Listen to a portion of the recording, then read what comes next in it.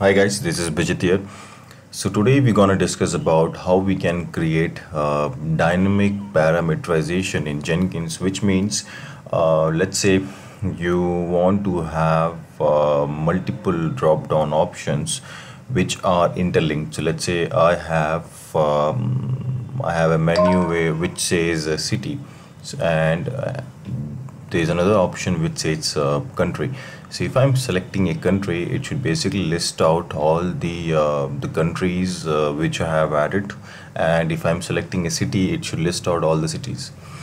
So what we'll do is we'll try to create multiple drop down options, and once you have the desired inputs, once you click on build, it basically triggers a shell script. So we are using a remote host where I have a test script which will basically echo the output of whatever the last input which we gave.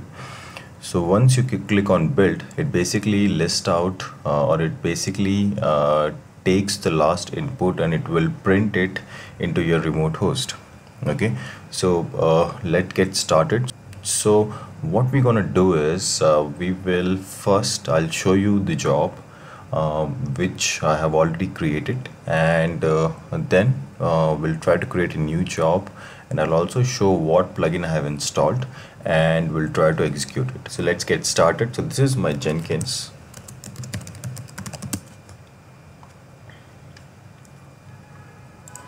So this is the job which I have created. So if I'll click on build with parameters, you can see there are multiple options. So if I'm not selecting any option, by default it says select an environment from the drop down and select the server. So my automation is to create so select an environment production, and under which you'll have a server name, and under which you'll have a printers. So let's say I got an alert which says my printer is down. So what I'll do is I'll select the server, I'll select the environment, I can search the printer, or I can select from the drop down and I can click on build. So what it does is it will go to the remote host, and whatever the script you have in place, it will add the input over there, and it will do the desired it will get you the desired result. So let's say I have a production server, and then it will list out all the production servers for you. So if I'll say I have a development, it will list out the development. So let's say I have a production server, and if I'll say I have, if I'm by default it goes to the prod 01. So if I say prod 01, it will list out all the printers configured in prod 01. Same goes for prod 02, and same for prod 03, and so on, right? So if I'll do prod 01, and if I see I have 3 printers, what I'll do is, even if I want to search it, let's say I have n number of printers, what I can do is, and the best part is this is not case sensitive, so you can give uppercase, lowercase, it doesn't matter. So if I'll do 03, it will automatically list out the 03 printer. I'll click on build, and if I'll go over here and go to the console output, you can see my script got executed. The output is, the exit state is 0, which means success. So if I'll go to my server, so I have 2 servers, Jenkins, this is my Jenkins server. If I'm connected to the other server where I'm executing these scripts, so which is a remote host. So if I'll do as, so if I'll check, there is a test script which basically takes the input, and it will redirect the output to a temp /test file, right? So if you see, I tried, I set my last input is printer 03. So if I'll go to the /temp print test, you see the printer 03, and let's say if I want to change to something else, I have configured it for production servers only, so you can see the printer list for production. If I'll go to the dev, there are no printers being configured, right? Because as a test case, I have built it for the production servers only. So let's say I want to change it to prod 03, which has 2 printers. So I'll click on build. If I'll go back, you see the new printer name, the file got updated. So now let's try to build this job. Okay, so what I'm going to do is I'll open two screens, and okay, so printer automation, and I'll click on configure. So I'll try to explain what exactly is happening over here. So basically, okay, before that, let's try to understand what plugin is required to install this. So you'll go to the manage plugins, and you have to go to the available, but I'll go to the install because I have already installed it, and I'll search for active choices plugin. So this plugin basically has three different options. So the first one is the active choice parameters, where you'll give the inputs, like I have given the production, dev, stage, like different environments you can give.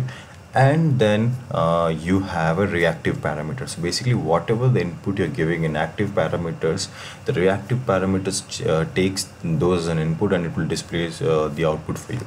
Okay, so once you install this, if I'll go back, right, so if you see my first, so I'll show you how to configure it, but let's try to understand this.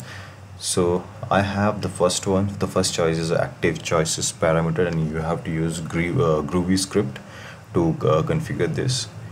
So this is the Groovy script, which basically returns different inputs. So basically, if you see, I have given the first option as a blank, so that by default it should prompt me that I should have an environment, what do you call, an environment selected. So if let's say if I'm not giving this, by default it will go to the production. It says, okay, you're already on production, and these are the servers under the production environments.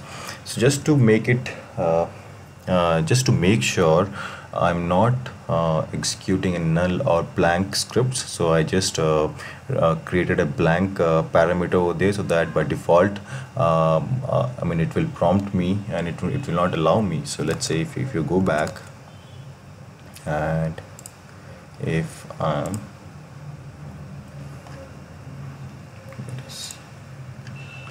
so if I'll go to the build with parameters, and if you see, I cannot select anything from the drop down because I have my environment variable as blank. So if you see, if I'm selecting production, then it will prompt me in options. So this basically helps you to make sure a particular environment is selected. Okay, so if there is a fallback, it will return an error. And so this is a description which you see over here, right? You can add the same description for for reactive plugins also. So if you see over here, I have multiple options. It says choice type. So right now I just want to go with a single input parameters. If you want to have multiple parameters, or if you want to have multiple inputs to be checked, like in this one, if I'm selecting the production, then it will in the drop down it will give me an option to check multiple options. I can have a prod 01 and prod 2 selected, but I just want to go with a single select, so I'm just using it. So same way, you have a drop down, you have a radio button, you have a checkbox, everything. Okay, and I don't want to enable filters for this because I'm pretty specific. Like I know I have 4 environments: dev, UAT, test, and maybe a site your stage, right?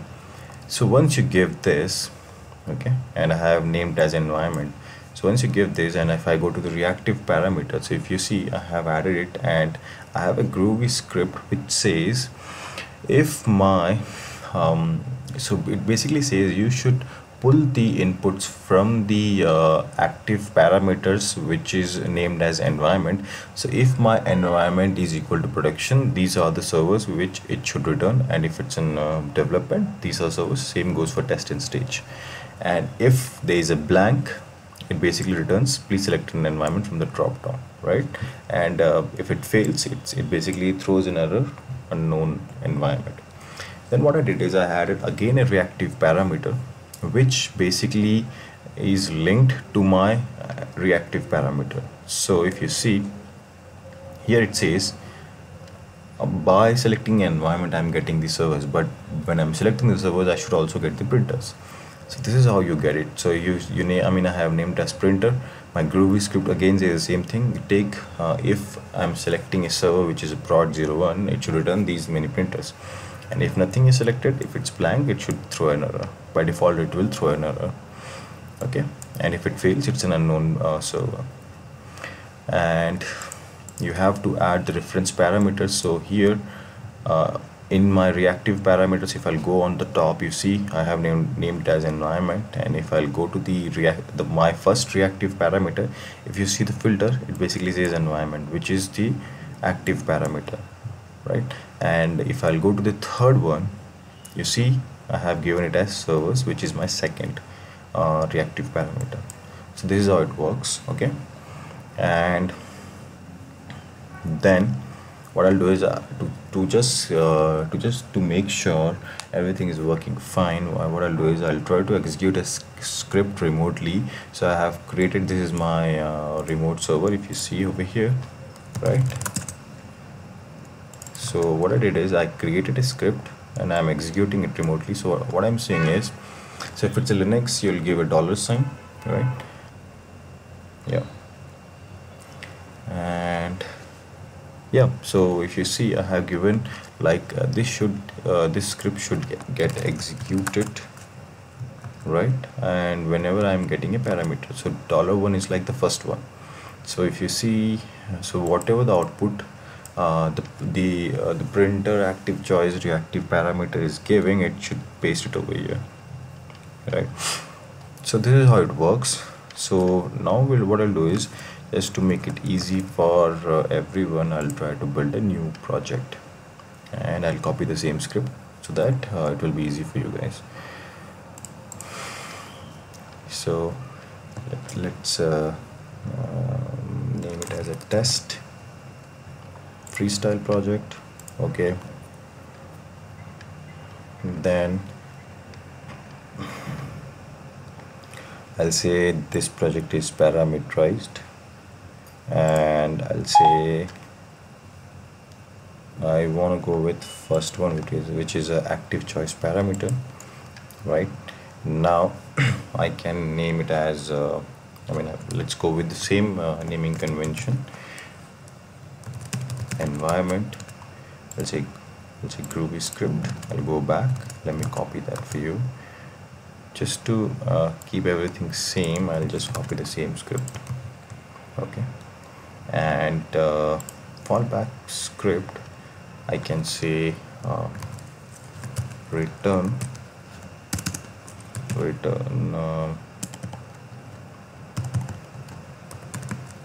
error. Okay, now it will be all same, single select. This looks good. And now what I'll do is I'll use the reactive parameter. Yeah, so I'll name it as a service. There will be a Groovy script, and let's copy this. Done. And okay, let me copy the same error so that we can keep it same. So this is done. Reference should be environment. I don't want a filter over here, and now I'll go again for a reactive parameter where I'll say this should be printer. Okay, now I'll copy this out and paste it. Now again, if you want, you can, any error message you can give, but I just want to keep it simple, so I'll keep this one, right? And referenced parameter, I'll say this is servers. Okay, and enable filters, yes. So now as in printer I can have 10, 50, 100 printers, so I'll keep a filter over here so that I can just search it rather than scrolling it down. Okay, now as I've named, let's see, everything looks good. Active choice, and let's go on top. uh, environment looks good, servers looks good.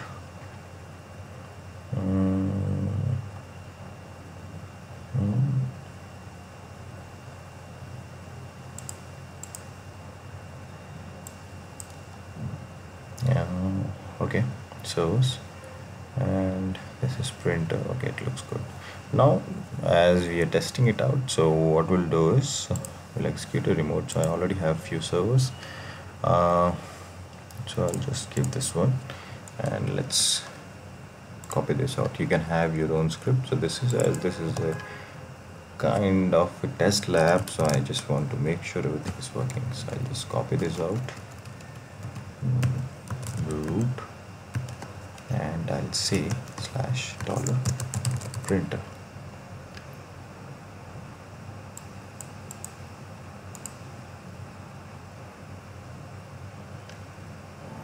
Oops, sorry, it looks like I have closed it. So let me do it again.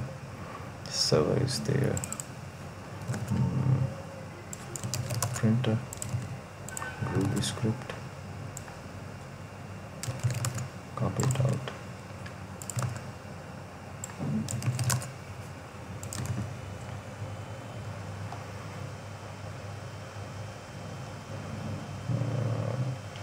Servers, reference should be servers, enable routers, looks good. Yeah, so I just added a pre-built script. You can have a pre-post as per your desire. So I'm just saving it, and it's done. So now if I'll go to the back to dashboard, I can see I have a test. I'll go back, I'll click on build with parameters, and I'll select production. Just looks like something is wrong over here. So